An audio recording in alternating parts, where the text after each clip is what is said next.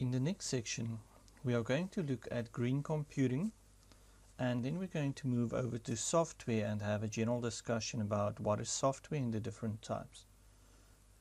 Now, green computing can be referred to as a program that is concerned with the efficient and environmentally responsible design, manufacture, operation and disposal of IS-related products. Now, what we do tend to find more and more is because people only use devices for a certain period, we do have large amounts of equipment being thrown away. We find them on garbage dumps, and it is causing a lot of damage to the environment. So what do we do with our old devices, which contains batteries and gases and components that might be harmful? So do we have programs in place to look at these? So there's three goals that were set out in order for green computing. The number one goal was to reduce the use of hazardous materials. So you would find that companies nowadays commit themselves to manufacture products that, once disregarded, won't cause a lot of negative damage to the environment. The second goal was to enable them to create devices that requires less power, so it's more cost or power efficient. Again, because our power needs will relate back to greenhouse gases, requiring electricity, all those kind of things. And then the last one was the safe disposal or recycling of computers and computer equipment every year. So instead of just throwing it away, you would typically take it to a recycle center and they would get rid of the device in a more efficient manner, trying to reuse some of the components, the metals that they can melt, all those kind of things. Now, connected with green computing, we find what is known as the EPEAT tool. Now, this stands for the Electronic Product Environmental Assessment Tool. Now, this is a system that enables purchasers to go and evaluate and compare products and to compare companies to one another in order to make sure that they are actually responsible and that they adhere to the green computing requirements. So you would find that they would need to be, or products would need to be categorized into three tiers, either as bronze, silver and gold, that they meet all the criteria, and that optional criteria are also looked at. So the better your rating, the more companies would generally tend to do business with you. And this has actually become a new strategy for various companies. We do find that nowadays when buildings are designed, that they tend to try and opt to go for your greener buildings, which has solar panels that requires less energy, or more cost effective, efficient, and all those other aspects. Now let's go on and talk about software. So what is software? Software can be defined as a computer program which relates to a sequence of instructions that the computer needs to execute in order to achieve a specific goal. So if you think back to the section about hardware, we said that we're going to work with a machine cycle which will execute instructions. And the program also works on that principle where it's actually a combination of hundreds of thousands of instructions that would enable you to achieve a specific goal. Now, whenever you have programs or applications, you generally need to have documentation that go with them. And this documentation should describe the functionality of that program. If you look on the right-hand side, there's a small subset of a program. So you see there's a set of instructions, and whatever you see in green, these are just some comments that was made in order to allow other people that would need to come and change this particular application to know what was done and to enable them to go and make the changes. Now, you might have heard about EULA, or end user license agreements. Now, typically these are the agreements that once you install an application, it tells you that you need to read through the list of agreements, which most people just skip by and say yes, yes, yes. But these agreements actually tell you what you are allowed to do and not do with the program, what kind of information they can gather for you, and then what your rights as a user typically is. For example, I'm going to presume that many of you listening to these videos might subscribe to Gmail, Google Drive, Dropbox. Do you know that by using those services and by agreeing to the services, you are actually indirectly giving them permission to use whatever information you are putting on Dropbox and, let's say, Google Drive. So if you got photographs and they want to use your photographs, you have given them the right to actually go and do so. So please be careful whenever you agree to the end user license agreement statements, that you make sure that you familiarize yourself with the content, and if you're not happy with that, that you don't agree to that and perhaps look for another program. Now, when we talk about software, we typically find two types: system software and application software. Now, system software is a program that is designed to coordinate the activities and functions of the hardware and the various programs on your computer. So remember, up to this stage we've spoken about hardware. So system software would allow you to interact with your hardware. So if you press a key on the keyboard, it's going to send that command to your CPU through the motherboard. That will be executed, and that's going to be displayed in whichever program you're busy working with. The second type that we find is application software. Now, these are programs that are created in such a manner that it supports specific goals. For example, if you think about your cell phone, you have the ability to go and install various applications. So those would be considered application software. You can decide that you want to put on games, that you want to put on word processing applications, email applications, etc.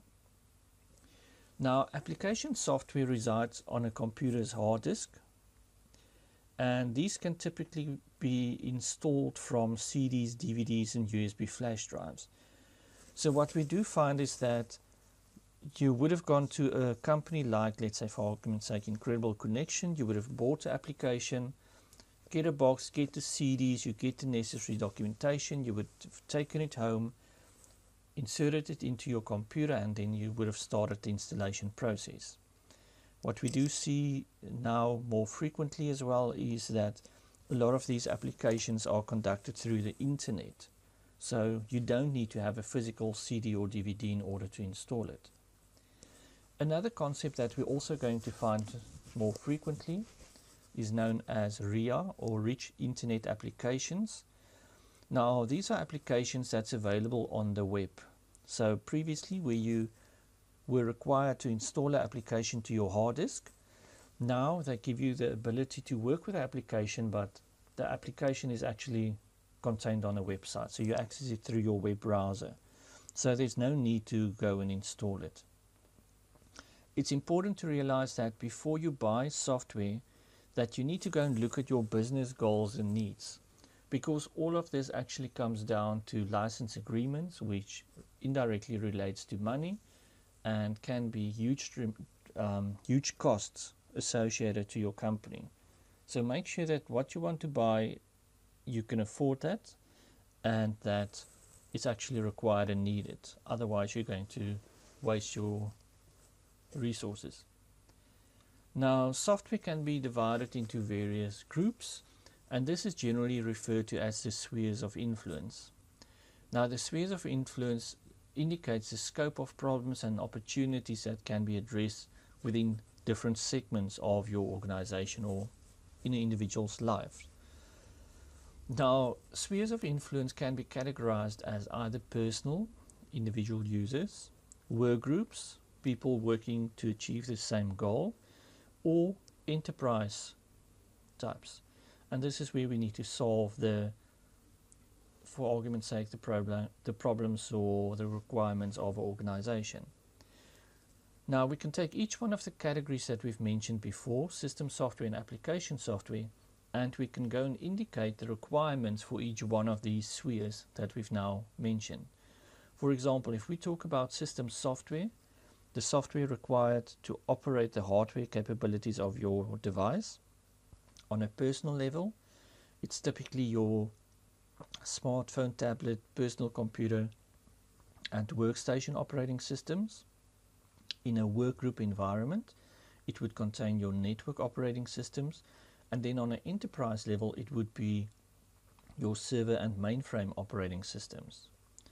On the application side, for individuals, we find typically your word processing, spreadsheet, database, graphics, games, all those types of applications. For work groups, where people need to collaborate and work together, we find applications such as email, group scheduling, shared work, for example, where you've got calendars and you need to make appointments, those kind of things, as well as systems that would enable collaboration. On the enterprise side, it would include, for example, systems such as your general ledger, order entry, payroll, and HR systems.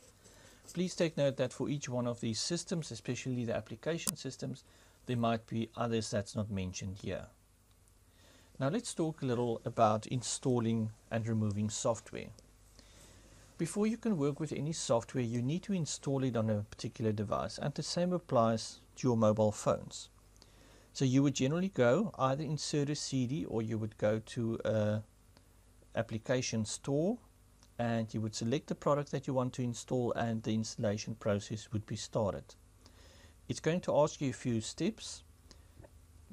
Typically, where should it be saved?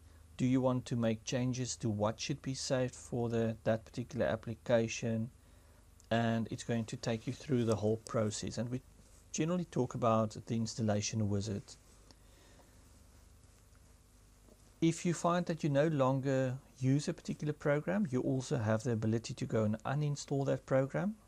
And this is a good practice that you can apply, that once you realize that you don't need a particular program for a certain task, that you go and uninstall it, because it will actually go and open up some of your storage resources. And then by uninstalling it, again, software will aid you in that process, and it's going to make sure that all the elements of that unwanted software will be removed. Now let's go and look at system software and application software in more details. System software controls the operations of your computer hardware. It also supports your application programs in order to allow you to perform certain tasks. Now there's different types. We find operating systems, utility programs, and middleware. And the next section will talk about these. Now, as we said, the operating software, the many times referred to as the OS of your computer, and these include examples such as Windows, iOS, etc. Now these can be defined as a set of programs that control the computer hardware and acts as an interface between applications. So if you look at the picture at the bottom here, we've got our hardware. Installed on the hardware, we need the operating system, let's say for argument's sake Windows. Windows would enable applications to communicate with the hardware, and then the person would communicate through the application. So there's a whole flow of information that would continuously take place. So you've got your operating system connected to your hardware and your application connected to your users. And all the subsequent interaction takes place between the operating system and the applications. Now, when we talk about operating systems, again, it's important to realize that we get various combinations, and these can depend on the types of computers that you have, as well as the amount or the number of people connected to these systems. So whenever you go and buy systems, you need to think about the following aspects.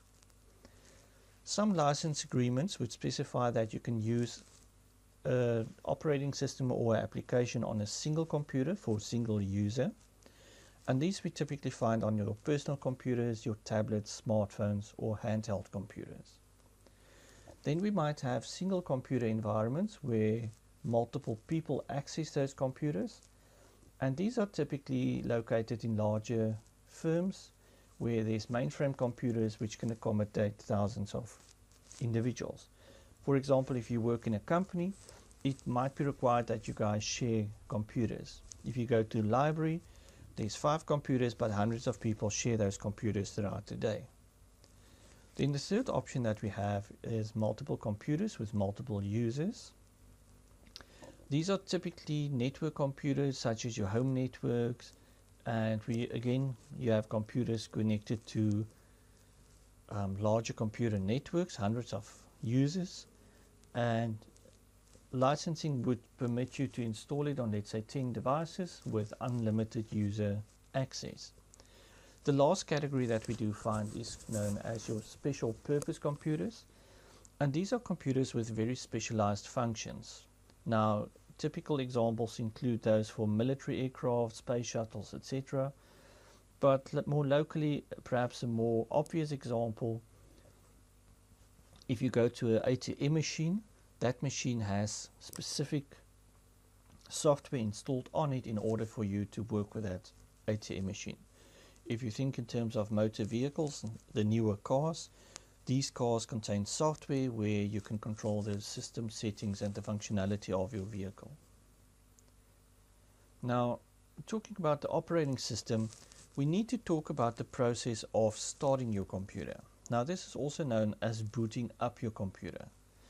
So when you start your computer, we said that on your computer you have RAM and ROM, your random access memory, as well as your read-only memory. Now, we said before that for read-only memory, certain instructions will be executed, one of them being loading the operating system. So when you boot up your computer, it's going to try to locate the operating system. It's going to load the required files, which would in return load the basic requirements for the operating system, and then enable you to start interact with that operating system. What we also find is a concept known as a rescue disk. So many times when people install an operating system, it will ask them to create a rescue disk. So if something happens and you delete some of the important operating system files and your computer doesn't want to function, you can just go put in your rescue disk. It would have the basic required files, and it will enable you to go into your computer in save mode in order to fix whatever issues could be detected in your operating system. Now, operating systems contains a collection of programs that aid the running of your hardware and perhaps your software. Now, again, these are more technical, but we're going to look at these, so if you're not interested in this, you can just skip this particular section. So some of the programs that we're going to encounter would control your common hardware functions. It would be your user interface, your input and output management. Number 3, your hardware independence. Number 4, memory management. Number 5, processing tasks. Number 6, networking capabilities. Number 7, accessing your system resources and security access control. And then number 8, file management. So let's simplify this by looking at each one in a little more detail. So number 1, the common hardware functions. This will enable that all the hardware that are connected to the computer can communicate to each other. So for example, if you want to get the input from a keyboard or any other input device, it's going to handle that on your behalf. Retrieving information from disks, storing information on disks, and then displaying information on a monitor, or for example printing information in either printed format or by creating a 3D object. So all of these elements would be handled by the hardware functions. The next one that users typically access more frequently, your user interface, as well as your input-output management.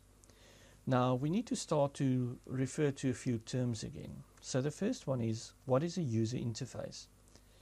These are the elements of the operating system that allows you to access and to command the operating system. So this is your portal to the actual system. So typically you would find pictures on it, and I'm going to show you examples shortly, where you can go and click on icons, and that would perhaps open applications. Another definition that we need to talk about is your command-based user interface. Now these were typically your older interfaces where we didn't have the screen capabilities in order to display graphics, where you had to go and physically type in commands in order to access files and to upload and download files. So the interface required you to give text commands to the computer in order to perform basic activities. That was replaced by graphic user interfaces, or the GUI. Now these types of interfaces displays pictures, also known as icons and menus, that people typically access in order to issue commands to the computer system. Now there are also some other interfaces that we need to refer to. For example, previously we've mentioned natural user interfaces or multi-touch user interfaces.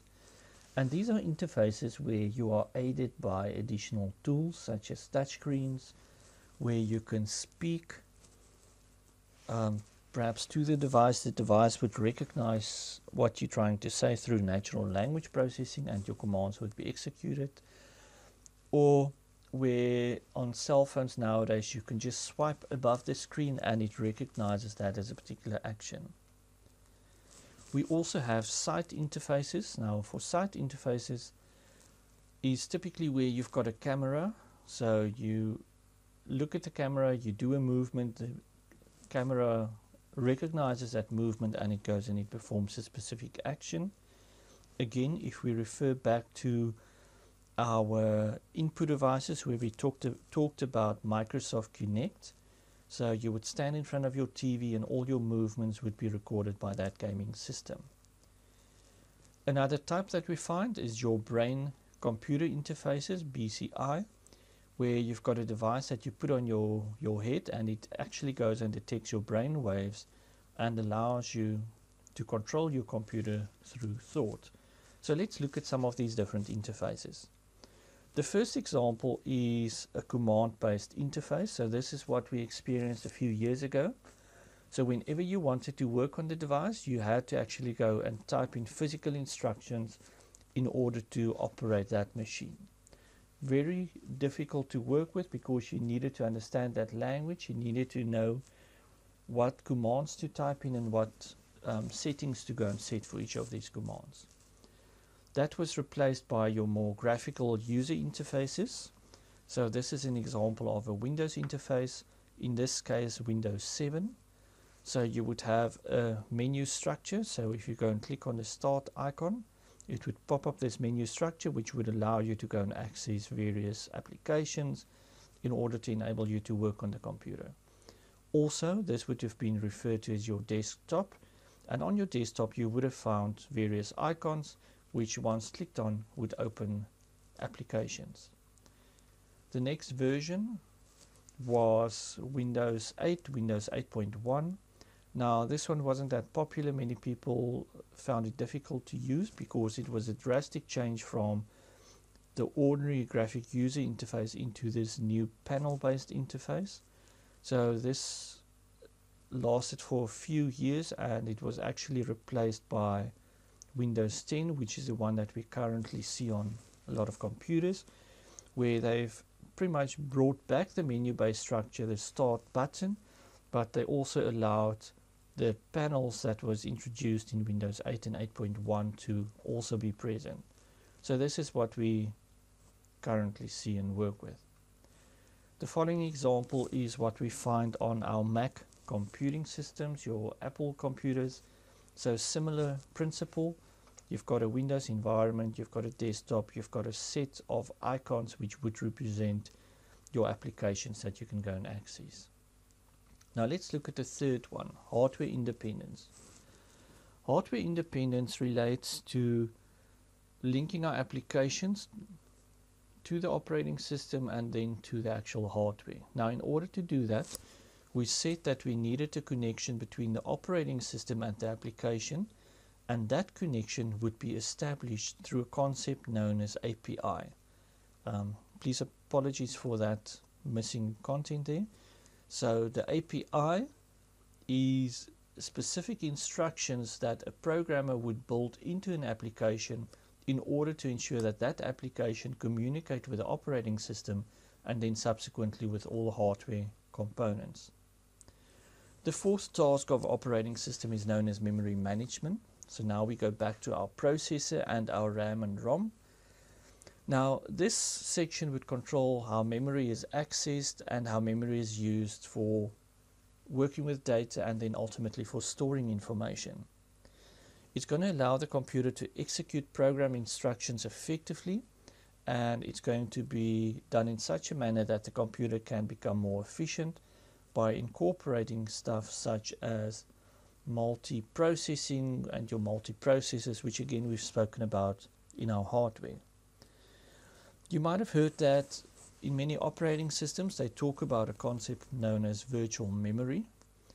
So for argument's sake, you've got RAM on your computer which has limited capabilities, so you can only put in so much data within your RAM. So the operating system can actually go and create temporary pages known as pages on your physical storage devices, your secondary storage. So whenever it needs to save information that it doesn't require immediately, it can put it on the hard disk, and then once required, when space becomes available in your RAM, it can retrieve it from the hard disk and put it back into RAM. And that is generally known as paging. Now the fifth process that we're going to refer to is known as your processing tasks. And this would enable your computer to function in a more efficient manner by executing multiple tasks at the same time. So with task management, we will see that nowadays we can have multiple applications open, and you can easily jump between applications and send information between applications. So this allows people to run the programs at the same time, and even for people to share computers at the same time. So we can find this in especially home environments where you can log in, you do your work, you log out, and somebody else perform their activities. Once they're done, you go back, you log in, and it knows where you've ended off. So your information wouldn't be disregarded. A few concepts that we need to talk about here. Multi-user. Now this is where we find two or more users that runs computers at the same time on a computer. So if you want to share resources. Multiprocessing, where a program can be run on multiple CPUs, and we've mentioned this as part of our processing hardware capabilities. Multitasking, where more than one program can be run at the same time, so the processor wouldn't be restricted to one program. It's going to give equal time slots available to the amount of programs open on your system. We've got multi-threading, which would allow different threads or sets of instructions to be run independently. So again, a single program can be broken into different components, and these can be handled independently. And then they also talk about real-time processing, which relates to immediately responses to your processing. Number 6 is networking capability, and we're going to do this in a later topic discussion. So with network capability, it's going to allow your computer to communicate with other computers or other systems on other networks or around the world. So it will allow you to send and receive data and computing resources to multiple users. Number 7, working with access to system resources and security. Now here we're going to try to provide a high level of security and prevent unauthorized users from accessing our resources. Now this was typically achieved by using a login procedure, and this is what we see on the right here. So once your operating system was installed, you would have created a user account, you would have assigned a password to that account, and then every time when you want to work on the computer, it's going to ask you to enter your password. The system would typically track who's using the computer, what is the length of use, were there any security breaches, and then if those things happen, it would log it so that later on you can actually go and detect that. Now there's various methods available to go and access a computer, of which passwords was the number 1 method. We do find that there's a new method being introduced again by Windows, where you can put a photograph on screen as part of your password, and then you would need to go and perform a specific action in order to get that recognized as your password. The only problem with this is if you're in an environment where people are around you, they would see your password and then they can go and log in on your behalf. So it wasn't that secure and that popular. Others that we see, the swiping of a pattern, which a lot of people use on their cell phones. And again, the idea is that only the person using that device knows the pattern. But then again, if somebody sees that, they can go and open your device on your behalf. Another more popular one is where we've got fingerprint scanning. We do find this on some of the newer smartphones. So you would touch your finger on a specific location on the device and then it would go and open the device. Two additional ones that we haven't included on the slides are retina scanning, where you look at your mobile phone, it looks at your iris, determines the patterns, and those are unique, and then it will grant you access. And then the last one is where you go and it recognizes your face, and then based on your face characteristics, it would open up the information or the content. Number 8, the file management section of operating system. Now this is where whenever you work on your computer and you start saving files, installing software, where it manages that particular files and software. So you would find that you've got a file management software that would track where files are being located, the size that those files are, who created them, when they were created, etc. So if you look at the example at the bottom here, this is where we've got Windows Explorer. You can go into a specific folder and it's going to show you the files within that folder. It will also show you the date it was modified and created, the type of file, the size, and you can actually go and set up some extra attributes that it needs to go and display and show to you. The next section talks about some of the more popular operating systems. Now we're just going to look at a few of the smaller ones, or not more of the well-known ones. So at this stage, I'm not going to go into detail talking about the personal, the workgroup and the enterprise software. That is perhaps a little more technical, where your information systems and your IT people would be able to assist you. But if we think in terms of some of the software that we do find, as mentioned, we find Microsoft Windows. Now, Microsoft Windows, as you know, was developed by Bill Gates. It originated from PC-DOS, which was a command-based interface, and that evolved into a graphical user interface, and currently we're seeing Windows 10.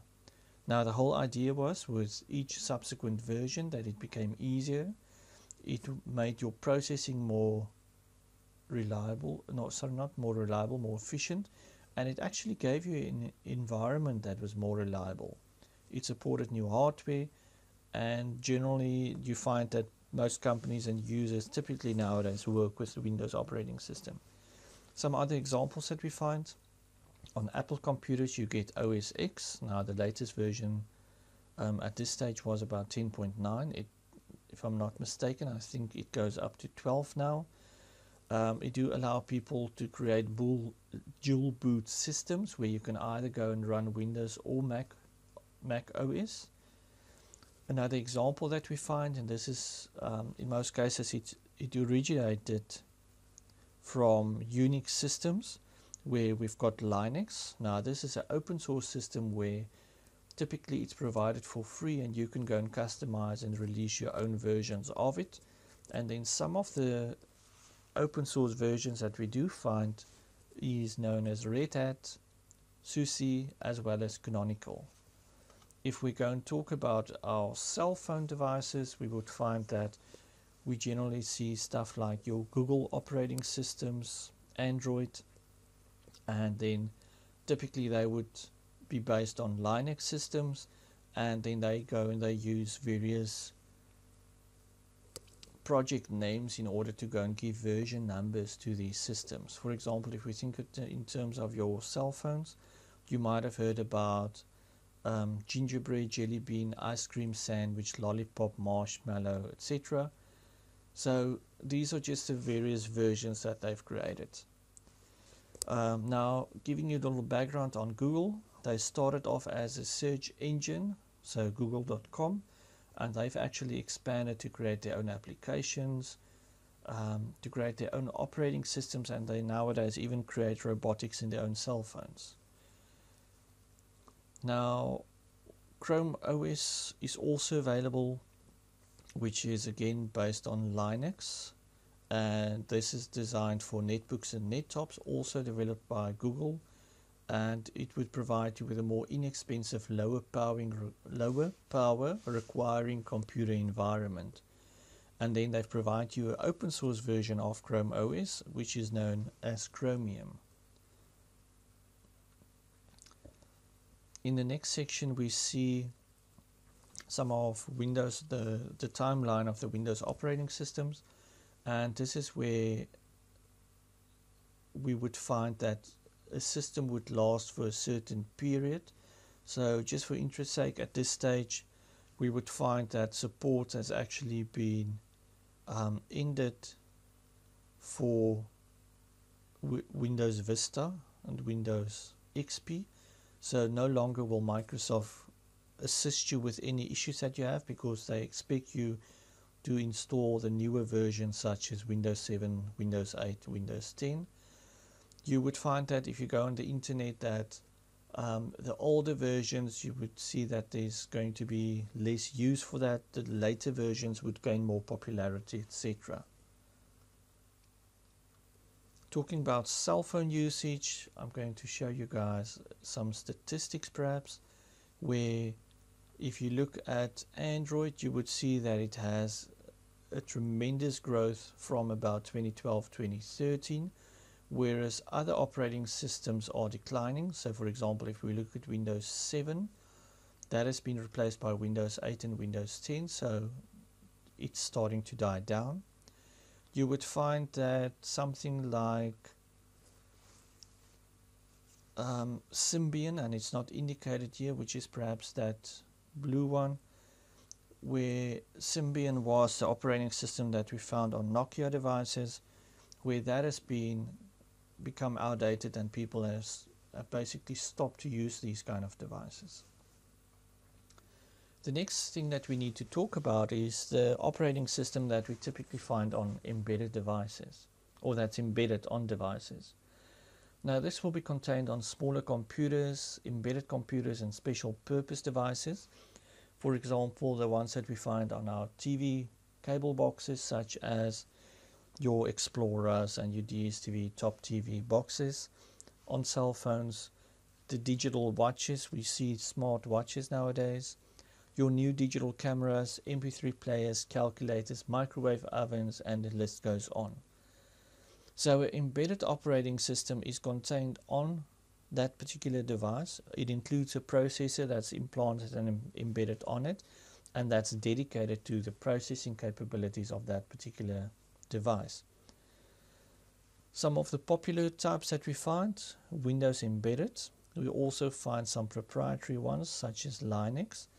Now these we typically find on the Sony Wii's gaming consoles, ebook readers, your ATM machines, etc. We find Windows embedded. So these can be contained in your smaller devices, as we've mentioned before. Your TV set-top boxes, your ATM machines, automated industrial machines, etc. And then we've got our proprietary Linux-based systems that we have that's provided for free. It's highly configurable, and you can actually go and customize it and use it in your own environment. Coming back to the operating systems that we typically find on our mobile devices, again, as it was mentioned before, Android has gained a lot of popularity due to the fact that it was installed on the Samsung flagship devices, and we would find that Symbian indicated a decline because Nokia didn't incorporate newer technologies, newer graphical user interfaces, and they actually lost a lot of customers due to that. Now for the next section, we're going to talk about utility programs and middleware.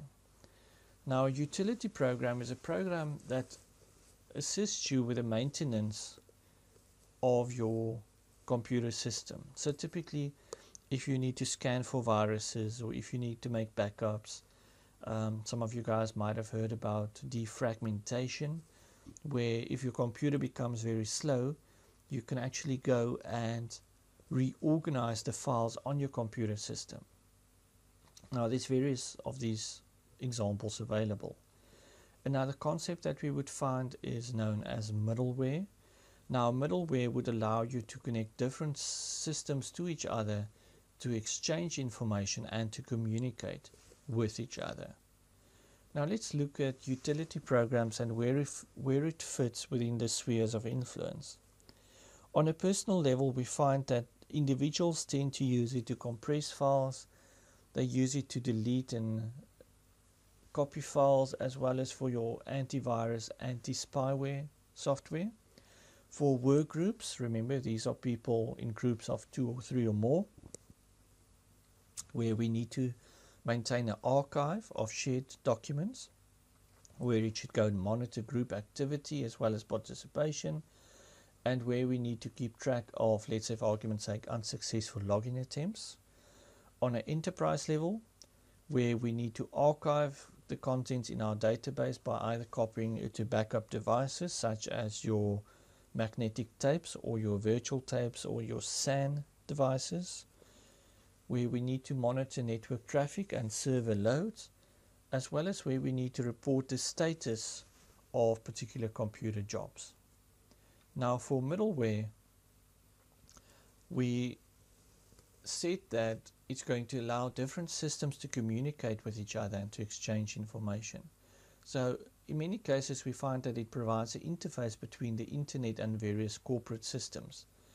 Now, there's a concept associated with this known as service-oriented architecture, or SOA, which is a software design approach that uses modules with specific functions, and these enable services and applications to talk to each other. We're going to stop this discussion at this stage. The next discussion would continue and talk about application software.